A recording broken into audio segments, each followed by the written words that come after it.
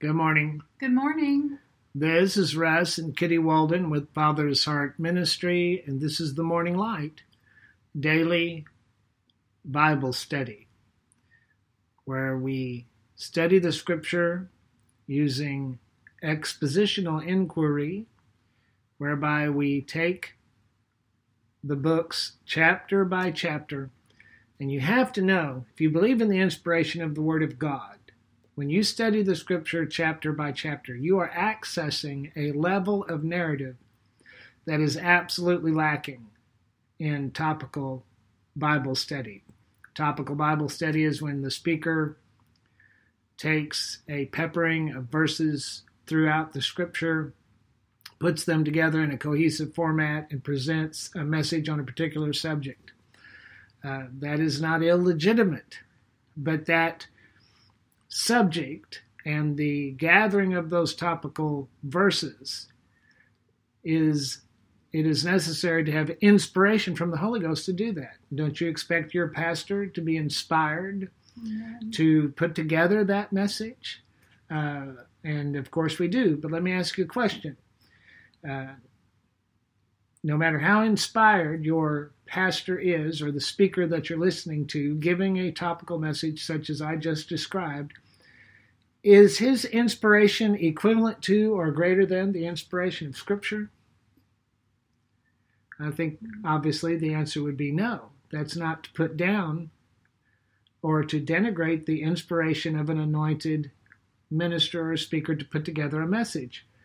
My point being is, the Scriptures, as we study them, are put together by the inspiration of the Holy Spirit at a level that it produced the infallible Word of God. Amen. Not just particular verses, but the entire corpus, the entire body of Scripture. And therefore, when we study it as it was intended to be presented, I'm not talking about the order of the books, but as we go chapter by chapter and study an entire book, you gain access to a narrative that God intended for you to be exposed to that you will never touch any other way. Mm-hmm. And so we experience something, you access something that is of great value, which is why Paul told Timothy, give attention to reading. When you give attention to reading, you're gaining access to a deeper narrative. And a narrative that is not just concocted by man's thinking, a narrative that was included, it was folded into the inspiration of the Scripture when the original authors wrote these things down, moved upon by the Holy Ghost. A narrative that is as infallible as the Bible itself, because it is the Bible itself. And that narrative, what does it do? Faith comes by hearing, hearing by the Word of God.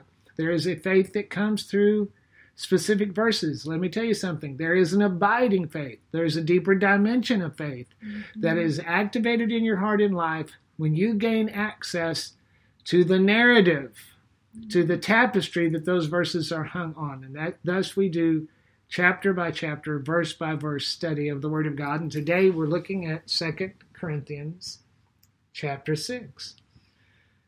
Come out from among them.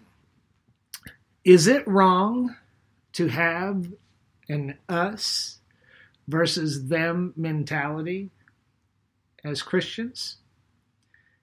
Most preaching today would count this as an immature viewpoint. They would say that's not helpful.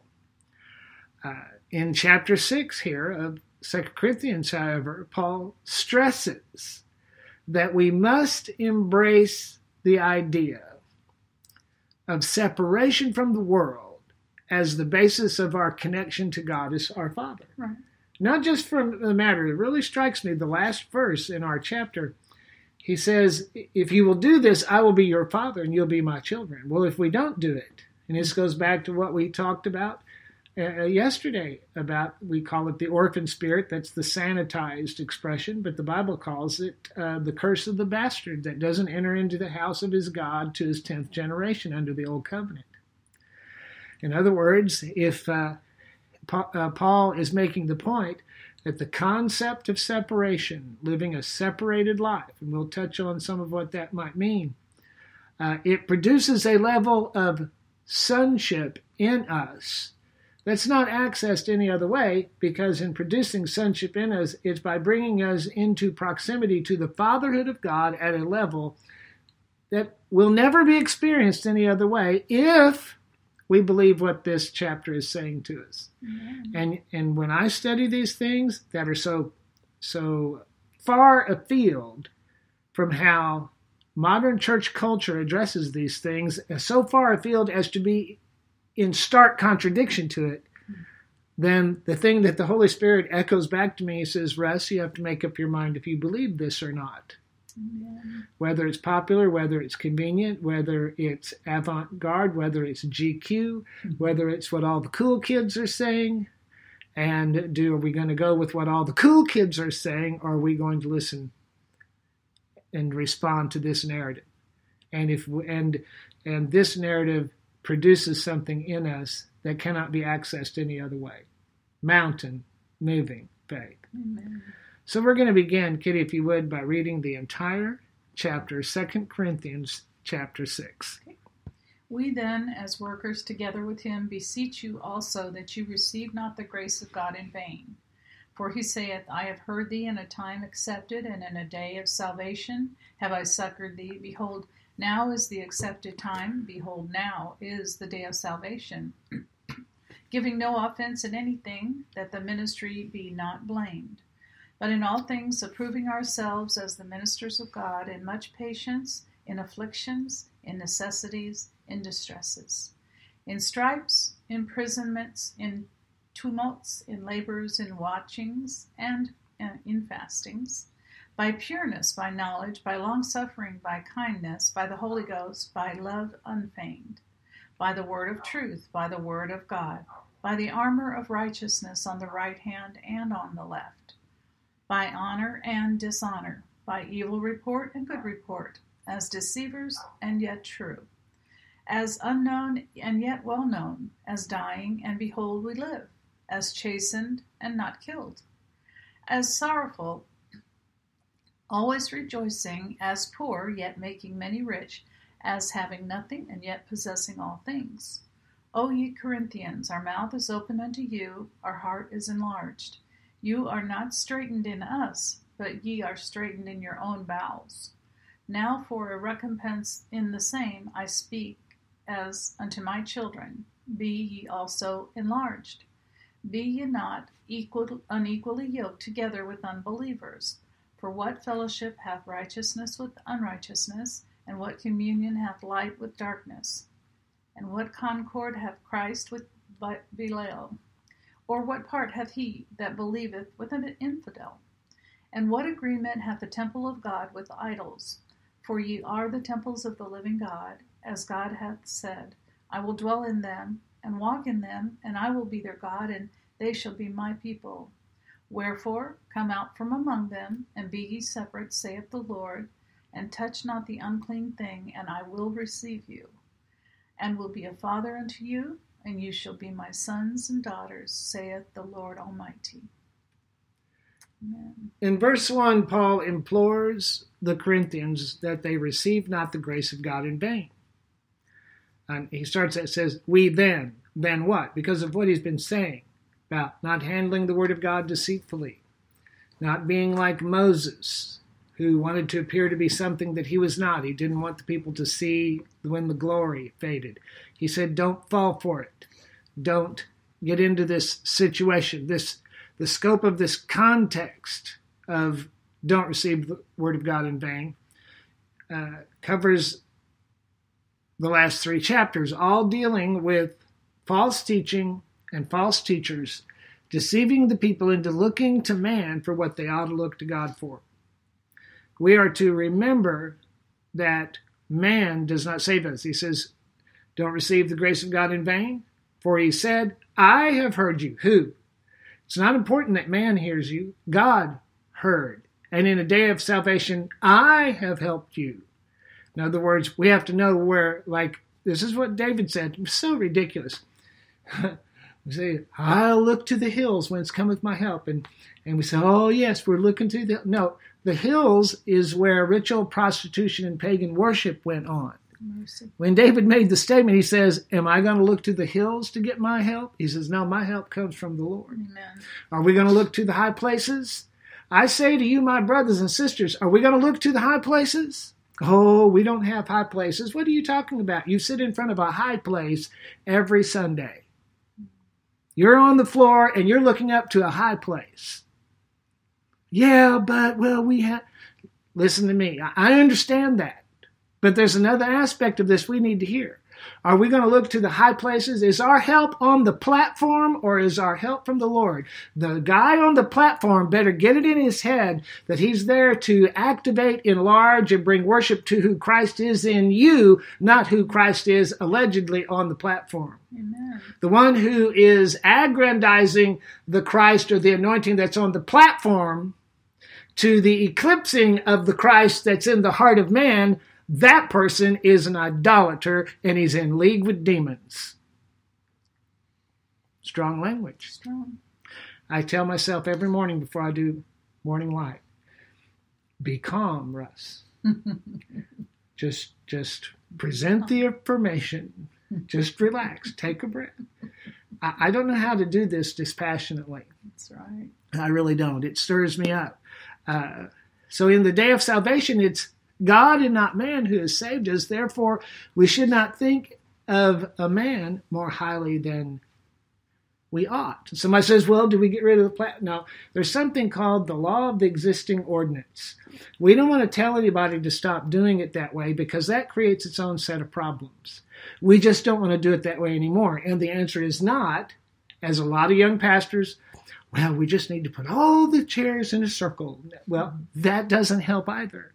We're not looking at outward structure. Amen. See, we treat the church like an insect. Its exoskeleton is on the outside. We're always trying to rearrange the outside. It's what says inwardly you're full of dead men's bones. You've got dead men's structure. When we need a living structure, Amen. producing a living something that enlarges. What am I talking about? Go read Revelation. When we get to Revelation, we're going to find out about 24 elders around the throne. Is Jesus enthroned on your heart? You have 24 ribs encasing your heart and 4 chambers crying, holy, holy, holy. It's talking about that temple and worshiping at that temple of which most people have no concept of because they only perceive spiritual things in terms of God's linear purpose through time, looking for a fleecy white cloud and a planet called heaven without understanding whatever that is only a reflection. It's only a shadow of the substance that Jesus said, don't look out there. It's on the inside of you. Amen. So as ministers of the gospel, our goal, verse 3, is give no offense. Tell that to the guy who delights to offend people in the pulpit. And he gets standing ovations when he does it. Yikes. He has excised verse 3, 2 Corinthians, from his canon. Why? Because it brings the applause of the people. That's why. Giving no offense, I'll say no unnecessary offense, in anything that the ministry be not blamed. And I would say unnecessarily blamed. Does this mean if we're criticized or if people are offended that we delegitimize our ministry? Some people think so. No, because the counterbalance to this statement is found in James 1 and 2. My brothers, be not many teachers, knowing that we shall receive the greater condemnation. For in many things we offend all. So there's the counterbalance. Do we approve ourselves? He starts talking about how we get approved. In all things, approving ourselves. How do we get approved? We approve ourselves as ministers of God through patience, in much patience in afflictions, necessities, distresses, stripes, imprisonments, tumults, labors, watchings, fastings, pureness, knowledge, long-suffering, kindness, by the Holy Ghost, by love unfeigned, the word of truth, the power of God, the armor of light, honor and dishonor, evil and good report, as deceivers and yet true, as unknown yet well known. So he's calling for the ministers of God to show much patience. I know a lot of ministers that are unknown and they have no patience. How do I know that? Because they come into our spiritual footprint that represents Father's Heart Ministry, and they try to poach what God has given us to draw away disciples after themselves. Quite frankly, we could say a lot about that, but the bottom line is they're just not patient. But the patience we display under fire. Paul calls for ministers of God to show much patience in affliction, necessities, distresses, stripes, imprisonments, tumults, labors.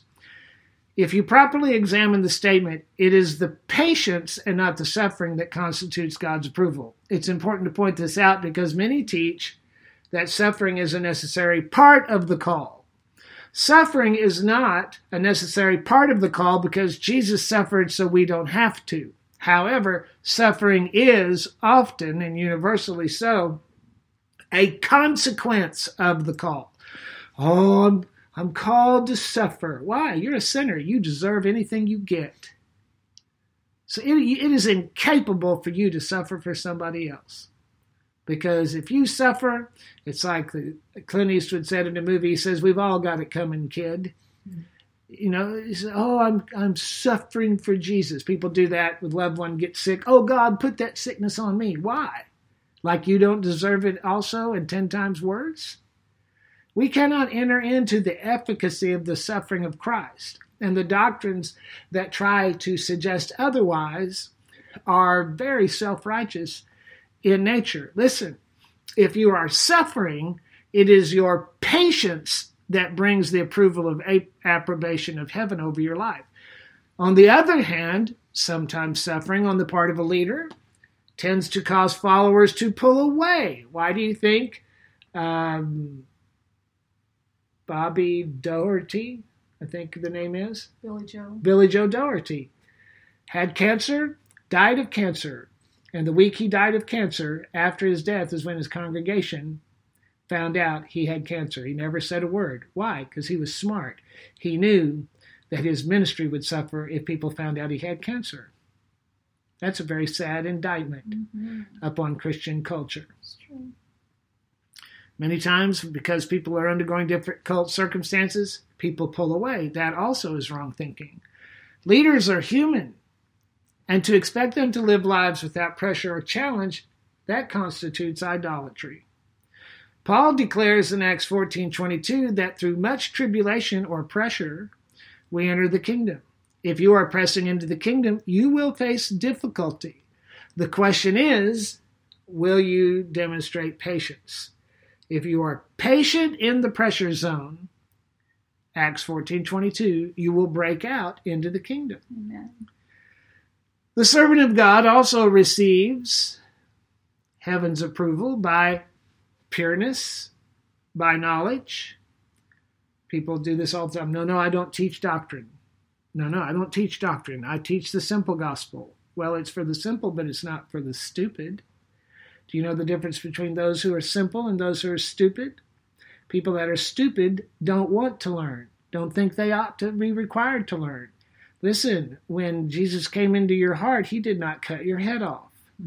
He expects you to give yourself, just don't ask me to think so much. Well, if I was going to hold a seminar, guaranteed how you will win a $1 billion lottery, guaranteed or your money back, or I will give you $1 billion, you would come, you'd have a recorder, you'd have a stack of notebooks, you'd have some nice sharpened pencils, you would get the DVD, you would buy the book, you would do whatever you had to do, you would sit for hours on end. It's all about motivation. Our estimation of the value of the content and the trouble it takes to absorb it is all relative to what we think we're going to get out of it. And so we expose our hearts many times.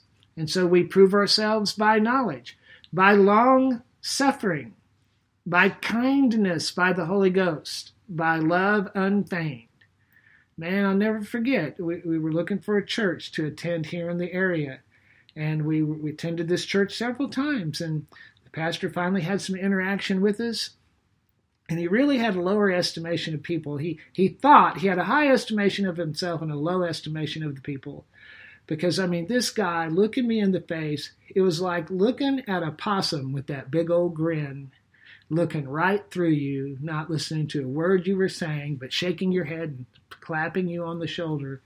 He thought that his feigned love was part of his skill as a pastor. It was the last time we went. I absolutely knew that wasn't where we needed to be. We attend a church where Pastor Tim, of all the men I've met, this man is a classic pastor. He has a pastor's anointing on his life. He gets in the pulpit. I've never seen him teach that he didn't have genuine emotion on his face. I've seldom seen him minister that he didn't cry. Right. And I could tell by watching him and his family, his wife, he's not a crybaby. He's not some super uber sensitive guy. He's just a regular Joe like everybody else, but something about that anointing on his life. Amen. His love is not unfeigned. So how do we demonstrate kindness? Many times preachers and teachers are resoundingly unkind in their preaching, claiming they are just telling you like it is. But unfortunately, they are applauded by their congregations for doing so. One of the most bold preachers we personally interact with right now is Apostle Ricardo Watson. Oh my goodness, that man is a Holy Ghost howitzer. And he says things that will absolutely shock your religious sensibilities. But the thing I love about him is he is saturated with humility. He's saturated with the love of God, the compassion of God. In the midst of teaching some very bold things, the compassion of God, the love of God, the grace of God just flows through him, and you feel his love. Amen. And you feel his compassion, even upon those that he's correcting, even upon those that he is correcting in a very pronounced way. So the minister of the gospel, he's also approved by God by the word of truth, by the power of God, by the armor of righteousness on the right hand and on the left, by honor and dishonor. Oh, you have dishonor in your life, brother. You can't be in the ministry. Well, why are you telling him that? Sometimes people will say that to a minister because that ministry makes them uncomfortable. Sometimes it's who God is in that ministry. It's like I had a friend of mine one time that was come against because of an error in his life. And God told me, he said, they're not going after him because of the error. The error is the pretext. It's the anointing on his life that makes them uncomfortable, and they want to destroy him, and they're using the error in his life to do it. So he's proving by honor or by dishonor as deceivers and yet true. You're deceiving the people. As unknown yet well known. Now here's another contradiction between God's idea of leadership and man's. Men tend to follow leaders who are popular and well thought of. I've heard people say this. Well, I've never heard Bill Johnson say that. I've never heard Mike Bickle say that. I never heard Chuck Pierce say that. What's the point? They're deriding somebody, and it wasn't directed at us. They're deriding somebody because they're unknown. There's a large part of reception that we get now simply because we're not unknown. Now, we're certainly not well known. I wouldn't really describe us as well known, but we're not unknown. You know, there are people that at some point or another, vestigially so, our name has come across them, and when they hear our name, it's not completely, absolutely unknown. In some circles, not even in many circles, but in some circles. And because of that, we get a receptivity that we didn't get before. Well, guess what? We were just as anointed when people were looking at us sideways because they didn't know our name. They feel like whether or not they know us is a metric for whether or not we are called of God. So no, whether we're known or whether we're unknown. Sometimes in laboring in obscurity, you take the path less traveled, which constitutes the will of God for the leader God has chosen you to be. And could we tell the difference if God wanted you to connect with that leader? Listen, it takes no faith at all to hang on every word of a popular leader who sways the masses. The heart of discernment, however, is to hear the word of the Lord from those who are unknown and unsung. The point Paul is making is that the Corinthians were looking down on him and refusing to accept his ministry because they were immature and they were small-minded. in verses 11 and 12, he cries out to them. He says, my heart is enlarged towards you, but you are straitened in your bowels. Kitty asked me right before the Bible study, what does that mean? To be straitened in their bowels, it means they were spiritually constipated, which is interesting because several days ago God spoke to me about that, about some people, he said, have spiritual constipation. They need an enema. They were unwilling and unable to process Paul's message because Paul wasn't worth their time and they didn't respect him in the first place. So regardless of their lack of kindness and respect toward him, here's the heart of a papa. Paul implores them, I implore you as a father speaking to his children, what was on his heart. And then up comes this message. Here's something that just pops up. And you wonder, he's changing the subject, but this is what he's been driving at. He says that they be not unequally yoked together, verse 14, with unbelievers. Now, this is more than Paul. We say, yeah, that's right. Non-Christians and Christians shouldn't get married. We write it off. Well, how convenient for us. Certainly, unbelievers should not marry believers, and believers should not marry unbelievers. The Corinthian church was a church, it's much more than that. The Corinthian church was a church without necessary boundaries regarding its commitments and relationships where the world was concerned. We are in the world, yes, but we are not to be so caught up in worldly affairs and relationships that we cannot extricate ourselves and live separate lives.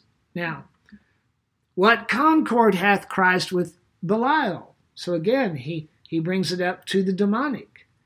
There is a spirit. There is a personality. It isn't just godless humanity out there. There is a demon. There's a demonic entity with a personality and an agenda working in the lives of those who do not have a born-again experience. I don't care how sweet they are. I don't care how nice they are. What real part can a believer have, Paul asks the question, with an infidel? Now, this message of separation, it's not a strong theme, as putting it mildly, in the current climate of Christian culture. Paul, on the other hand, questions what agreement does the church as the temple of God have with idols? Well, no, it's not with idols. This guy's my partner in business. It's how I make my living. No, you don't understand. That's my family. Those are my grandkids. Those are my neighbors. We're doing this to bring people into the church, are we now? It has been said we're not to question those around us whether or not they are believers or not, but instead just ask whether or not they are advancing our agenda. Let me say this again. Wow. The church is in bed with ungodliness, and the pretext, and they're getting nods of affirmation, applause, and standing ovations for saying it. Don't ask whether we're connecting ourselves or partnering ourselves with godliness or ungodliness. Just ask whether or not they're advancing our agenda. Now that's a Selah. Pause and meditatively think about that. If a person has a Christian testimony or not, it doesn't matter, it's alleged, so long as they're working in our favor. And that's the thinking of the Japanese art of war. The enemy of my enemy is my friend. Did Jesus write that? No, he didn't. In the light of Paul's statement about separation, that supposition doesn't hold true. Paul says we are to come out from among them, capital them, T-H-E-M, them, and be separate. Well, who are they? Well, you better be finding out because you're expected to come out from among them. Yet preaching today as a consistent theme says that we as believers, we are wrong. I've heard it my whole Christian life. We're wrong to have an us versus them mentality. I understand the logic of that, but does that hold up as being consistent with Paul's statement here? And if not, how can we make the correction? Or do we even want to? Well, that was Paul, and Paul didn't get everything right. I hear this all the time talking to pastors. Yes, I know what the Bible says, but, we are redacting our canon. There are so few people that actually have 66 books in their Bible. And the epistles of Paul, for most people, looks like Swiss cheese. Mm-hmm. Well, we don't like this, we like this part, but we don't like that part, etc., etc. See, one way, how do we make, if you have any, you can be intellectually honest and spiritually dishonest. If you have any spiritual honesty, you have to ask yourself, if I'm going to come out from among them and be separate, who are they anyway? We better be finding out. Oh, I don't want to make a mistake. So we perish living lives of mixture because we don't want to make a mistake. I would rather make a mistake in pursuit of compliance to the apostolic mandate of heaven than to sit back and refuse to take a stand and suffer because of it. One way to find out who the them are that we're to come out from among, who are they and why would we want to come out from among them? Because if we do, here's why. Listen to this last verse. Saying, well, yes, I understand. We need, he says, come out from among them, be separate. Touch not the unclean thing, and I will be a father to you. So if we're not coming out from among them, and if you don't have people, places, things, relationships, circumstances, and situations that stand out in stark detail to you, when we read that verse, I would suggest to you, you're not doing it. If I say, touch not the unclean thing, and there's not a whole litany, an inventory of things that you say, yep, not touching that, not touching that. If there are not specifics, if there are not things explicit to you that just stand out, yep, that's what that verse means to me, I submit you're not doing it. Well, I know I'm a good person. Yeah, that's what the sinner says, claiming he's going to go to hell, though he doesn't believe in Jesus. Well, what are the stakes? He said, I will be a father to you. And so if we're not doing it, he won't be a father to us, back to the bastard spirit. And the bastard will not enter into the presence of God to his 10th generation. And we're going through garbage and saying, God, where are you in all of this? He looks at it and says, yeah, I get it. You won't let me be a father to you. Why? Because I said, come out from among them, but they're talking about my grandkids. Lord, that's my job. That's my business partner. To what lengths do I have to go? God, surely you wouldn't ask me, touch not the unclean thing. Well, I've had a hard day. I'm just trying to cope. See, all these things we allow, all these margins we allow for ourselves. He said, if you will simply embrace what he's saying, he said, then I'll be a father to you, and you will be my sons and daughters. And then he says the Lord Almighty. But if we don't do those things, see, the word's a two-edged sword. If he will be this to us, if we will comply, then he won't be that to us, a two-edged sword, if we don't comply. You can be born again. He's not your daddy. You can be born again, and you're not going to be his son or daughter because you're not in compliance. Am I saying you're not saved? No. Some are saved, though, as by fire. Amen. And you'll get to heaven, and the Lord's going to look at you and say, knucklehead. Like my mama said, we live so far beneath our privileges. What am I saying then? We need to find out, what does it mean? Come out. Some of you, that means you got to leave that church you're in, and you know you do. You've been like Lot in Sodom. You've been attending First Church in the city of Sodom, and you're there for all kinds of reasons. And some of you, if you obey 2 Corinthians 6:17, you're going to quit going to that church. Some of you are going to go put in your 2 weeks' notice at work. Some of you are going to have an empty chair at the Thanksgiving table because you're not going to be showing up because you cannot go among them. Oh, you high-minded hypocrite, you. I know that's what they say. But are we going to comply or are we not? What a great, ready for the holiday message. Jingle bells, jingle bells. Right. What's the message for the holidays, Brother Walden? Come out from among them, be separate, touch not the unclean thing. Oh, that isn't what that means. Well, of course it is. And I'm not volunteering to suggest to you where you're not in compliance, but I will suggest to you that compliance exists. And we are either in compliance. Sometimes we're one of the non-compliant brethren. Well, what stream are you flowing in this year, brother? Well, I'm flowing with the non-compliant brethren.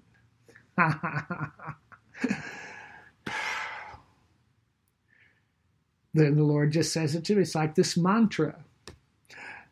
Russ, you have to make up your mind if you even believe this stuff. And if we do, we're accountable. Great message God told me in 2015. God says there's poison in the pot. I said, what is it, God? It's when I saw all of these major men of God that died of a head wound, beginning with David Wilkerson, who was decapitated like John the Baptist.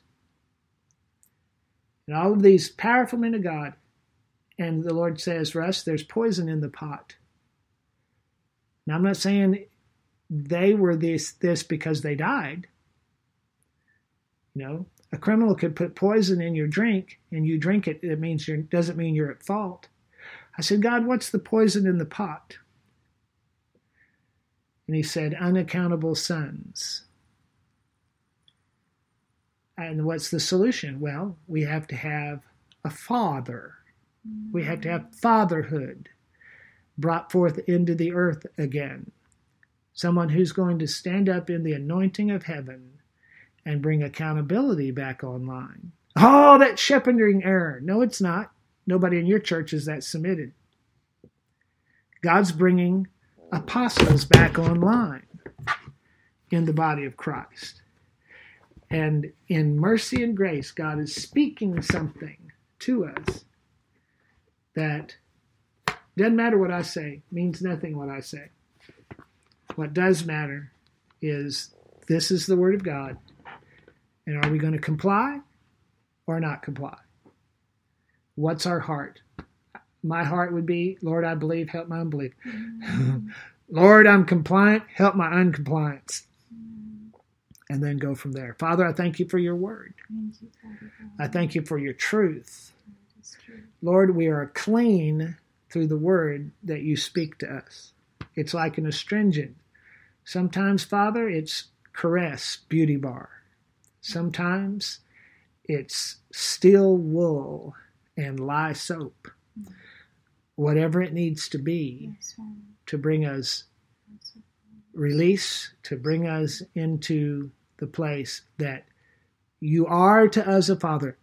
Oh God, we want you to be a father to us, that we might be your sons and daughters. In Jesus' name, amen.